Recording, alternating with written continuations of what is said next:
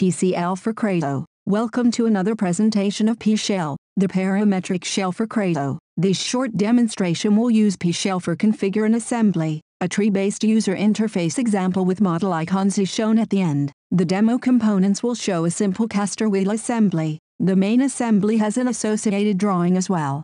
The drawing will use model parameter to display the BOM table and the title block data. It is recommended to use a 150% assembly structure, where you can easily suppress and resume components. The basic idea is to use a master assembly and to replace components in this master and to create a new number for this derived assembly without any reference to the master. Creo supports replacement for components from an interchange assembly and to replace components via the same family table. This assembly is prepared to work in this way. I will also replace a component by creating a family table on the fly and clean the reference table at the end. For the on-the-fly configuration, I would use a 150% model, where we add a table with the required component name. Now we can configure the table, replace the component, and update a linked model drawing, if this exists. Finally, we clear the family table from the model. More changes, like feature delete or dimension modification, could be done now. Let's see the basic code.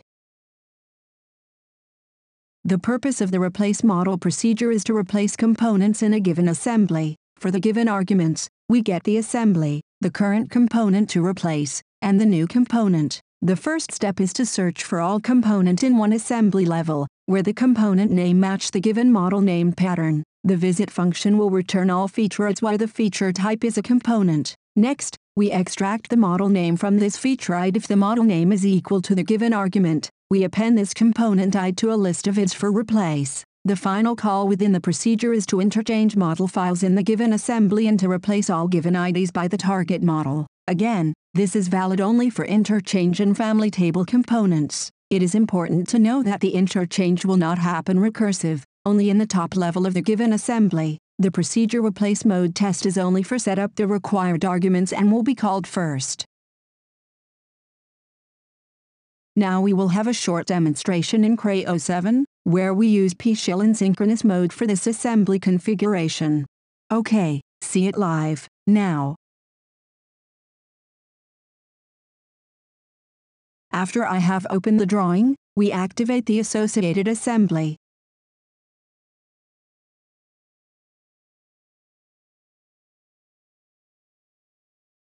The call to our script is registered once on Creo Start. You see the label Assembly Configuration 2.0 Debug menu label in the initialization file and the result in Creo.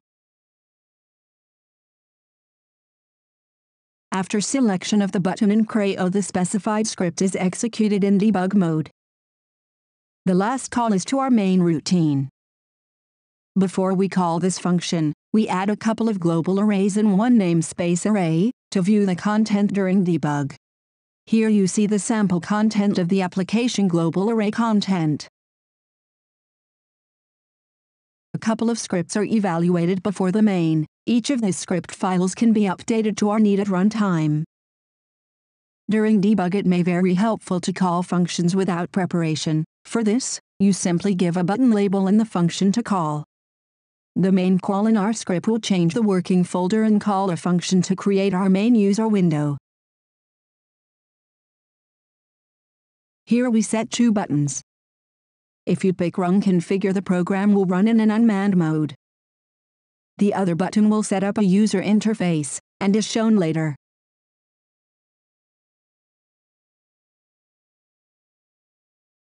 If we select the test call button in our debug window, we call the function with the same name. This is only to prepare the input arguments for the real procedure. This allows us to configure the test call to any test function during develop. In this procedure, the last call would replace the given components. Let's comment this out for a while. Now I save the updated source code and eval this update in our program, which is still executing in Creo. As you see, the debug window will show the value of their input arguments. We now can make sure that the given parameter is correct for our procedure.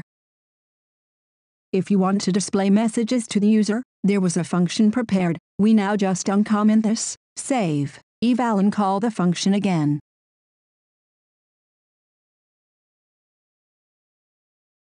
you see the messages displayed in the Creo message window. The report message will add a debug statement and display the same in Creo with a prefix only. The purpose of this procedure is to replace components in a given assembly.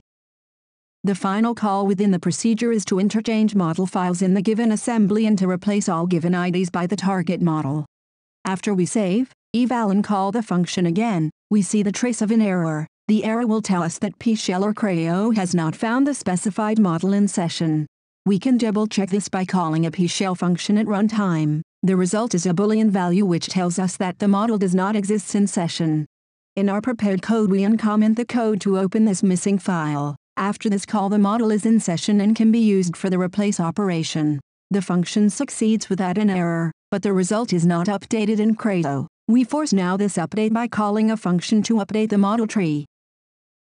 For our next example I change the program initialization. Now we don't want to initialize our debug mode. For this we change the Boolean value to be 0. After update the text, we save the text and run the program again. You see the debug window will not appear. Now we start the program by picking the Run Configure button. We run now in an issue where debug is not enabled. We have a bug. The question is now how to debug. Basically you must find your issues, fix the script and run the program again. You can use your own ID or the one from Tcl for bug fixing. If you would have written a C program you must have more steps to debug your code. For the Tcl code you don't need to exit Creo or your currently running program. You can set breakpoints where execution will stop. You can add debug statements or statements to display the current content of a variable.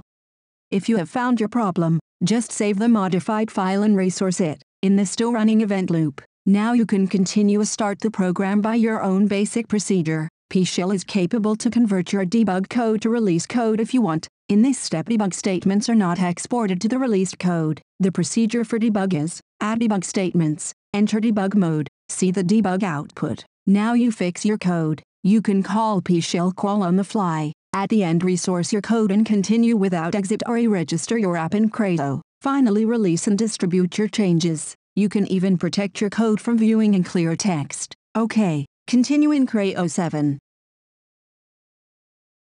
Let's look at the trace, and we see the program tries to execute the unknown command check in the procedure interchange. We search this in our main program and discover that we missed to set the comment for this statement. We add the number sign, save this, and restart the call again but back in debug mode to explain what we are doing.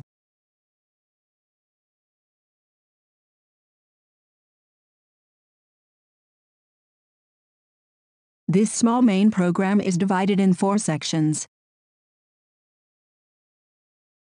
Section 1 will replace a component by using interchange functionality. Section 2.1 will replace a component at 4 positions by using an instance of a family table. Section 3 will create a temporary instance to replace a component. Section 4 will prepare our drawing. The reference drawing is created by replace the default master by a temporary assembly instance and clean up the table after the assembly is replaced. In Section 1 a breakpoint is set just after we had replaced a component by using an interchange assembly. The code is getting the dependencies of the 3D model, and retrieving both if not in our current session. You see in our debug message, that the requested part is part of the interchange assembly, but we need to open the component from disk. The component was replaced, but we need to update the model tree. This is done once at program end, but in this debug case we want to see the result after each step. In debug mode we can call the function right now on the fly, now that the tree data is refreshed and the replaced model name is displayed.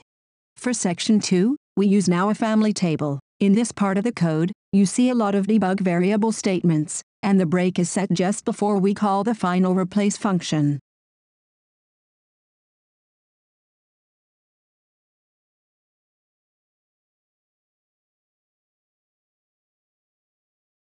In the last check we prove that the model to replace is part of the table and in session.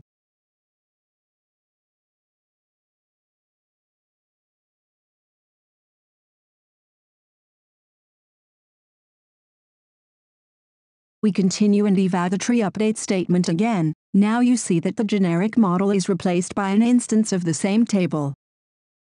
For section 3 we replace one member of the table by creating a temporary instance. After the instance is created, we use the same function as before to replace the model. At the end we erase the table. Now we modify the used PLM article number for our drawing in BOM table. As well we change the material string and the density of the model. The model has a suppressed feature. We resume this last feature, get the dimension from this chamfer and changing the size before we return from this small function. Now refresh the tree to see the update.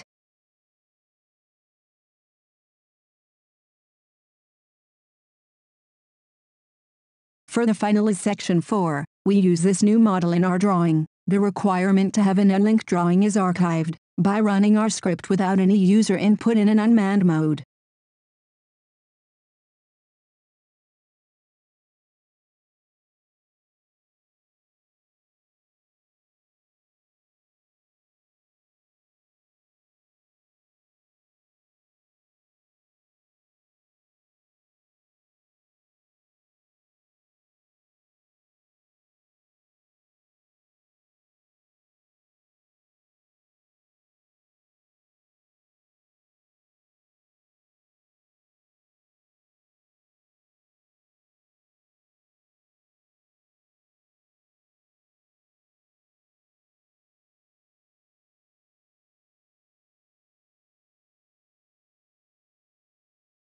For the final step and to demonstrate a small user interface, we want to run without debug. For this we change the Boolean value in program initialization to 0.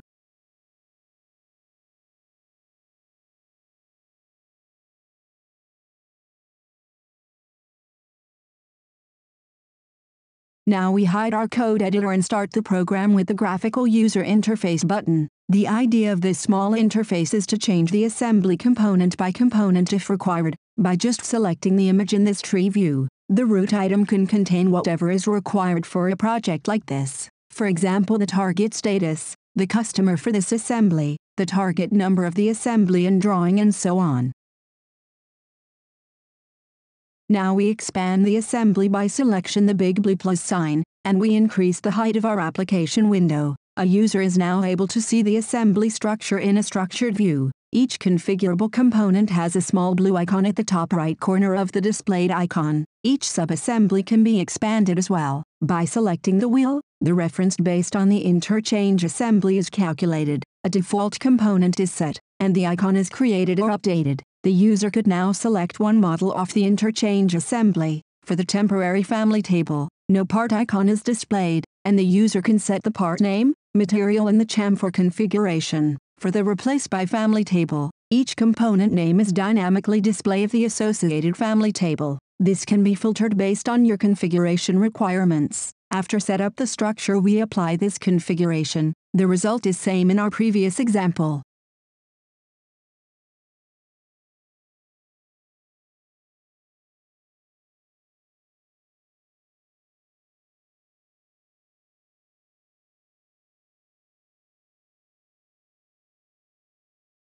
You see the chamfer of the plate was updated to our needs.